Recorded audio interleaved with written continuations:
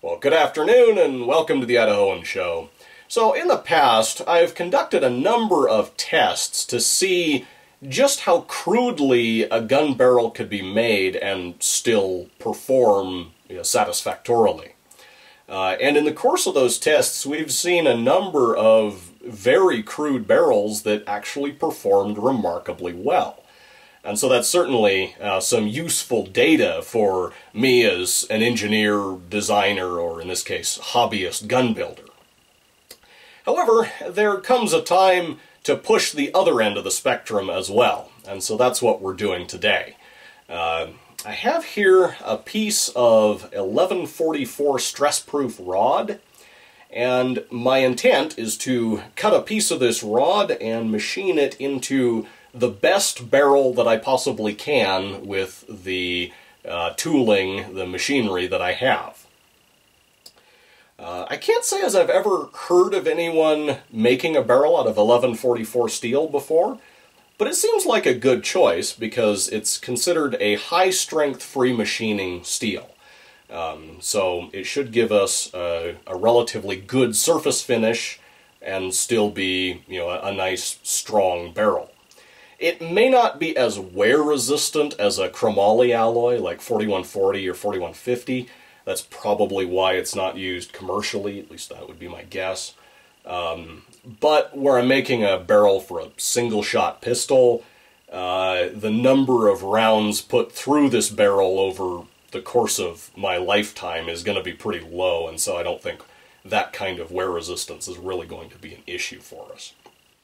Anyway, so my plan is to cut a piece of this, chuck it up in my lathe and drill out a center hole, and then ream that hole to the finished bore diameter with a custom homemade reamer, after which we will rifle it with a custom homemade rifling button, probably chamber it for 45 ACP, and then we'll install it on the Utah pistol and see what it's capable of.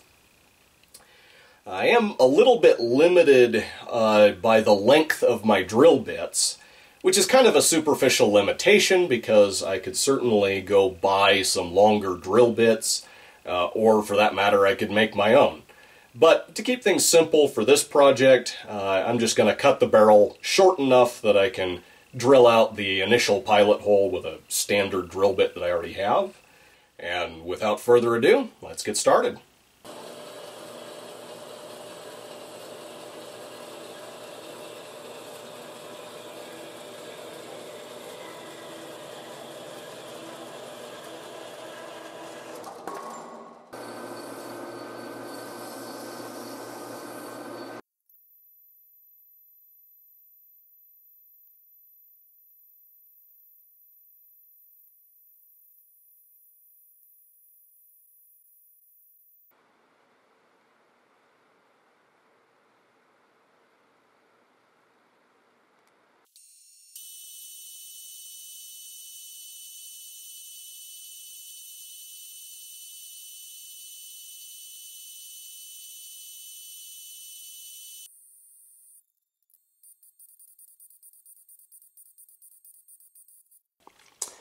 Well, here's our barrel blank so far.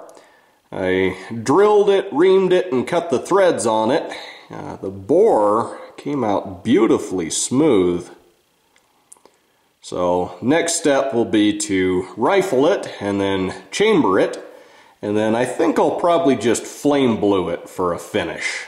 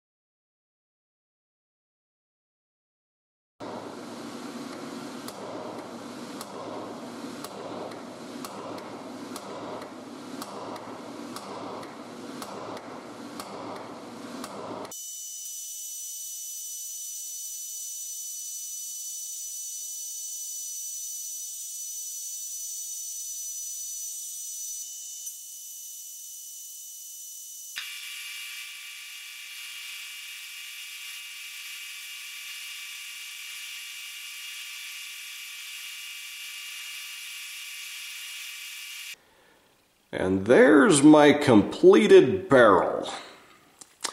Went ahead and crowned the muzzle there. The rifling came out a little bit rough. Just on the edges of the grooves there's a little bit of roughness. You know, my thought was just to put a nut on the threads and then use that as a stop so that I could drive the button through the barrel using my rifling press.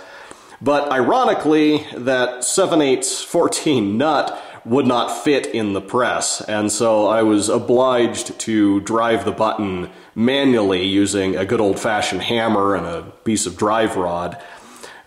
So I'm thinking maybe if the motion of the button had been smoother, the end result of the rifling would also have been smoother.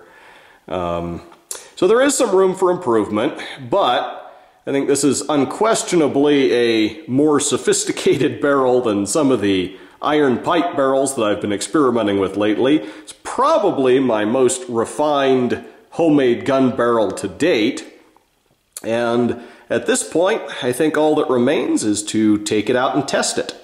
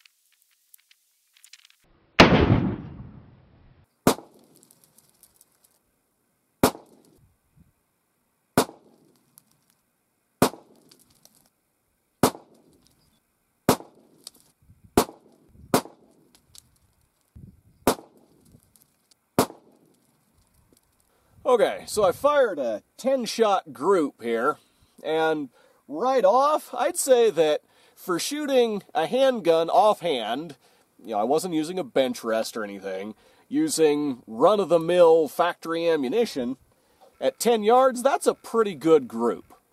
But just for comparison's sake, why don't I go ahead and put up another target, and I'll shoot a 10-shot group with this Springfield XDM, and we can compare the accuracy of my homemade Utah pistol to a commercial match-grade firearm, both in .45 ACP, both shooting the same run-of-the-mill factory ammunition. This one happens to be a box of Blazer brass.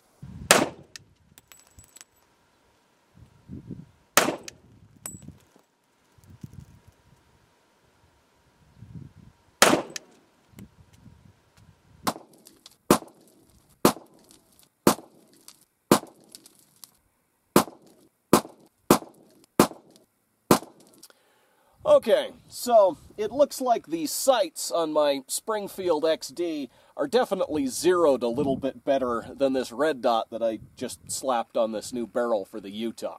No surprises there. I would concede that this group might be a little bit tighter than this one, at least if we throw out the outliers, but they're really pretty comparable. These are 1-inch squares on the target, so throwing out that one outlier, this is basically a 2-inch group. And same thing over here, if we throw out those two outliers, that's a 2-inch group.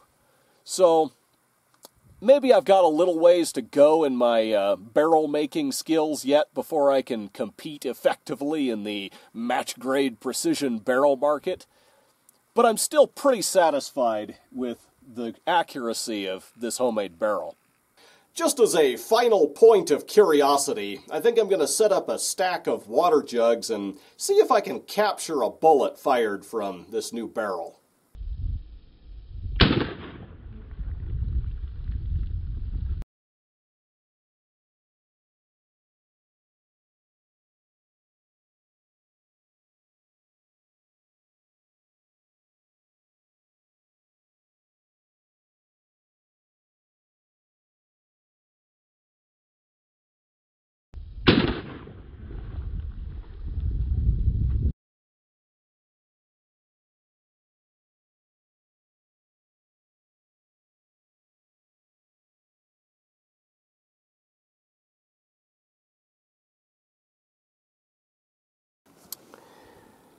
Well, here's our bullet. It is a little bit mangled. This was actually number 2. My first shot kind of went through the top half of the jugs and went through 7 jugs and then missed the last few and escaped. So the second shot I deliberately shot low to take advantage of the water that was left, and after going through several jugs it buried itself in the ground and hit a couple of small rocks which left those indentations in the bullet. Nevertheless, I think we can still see what we're looking for in this bullet. You know, counting the rifling marks, you can see that it was definitely fired from a 6-groove barrel with very wide lands and narrow grooves, which is exactly what I made. And then I'm also noticing these score marks left by ridges of raised metal on the edges of the grooves, which is not necessarily desirable, but it is typical of barrels rifled by my DIY button rifling method. Now, I would imagine that in time that raised metal would be worn down, and so if I continue to use this barrel and, you know, keep it clean between use, the accuracy might actually improve with time, and those score marks at least would become less and less noticeable with wear. So I don't know if I'll ever shoot the barrel enough to put that hypothesis to the test, but at any rate, that's what we can surmise from what we've learned from looking at this bullet. You know, whatever field we may be in, whether it's gunsmithing or fine woodworking, you know, outdoor hiking, some other form of athletics, from time to time, often it's good to undertake projects that sort of test the limits of our capabilities. And to that end, I certainly found this barrel project informative as to understanding the current limits of my barrel making capabilities. So this was certainly a useful project for me in that regard, and hopefully you found it entertaining as well. In any case, thank you for watching the Idahoan Show.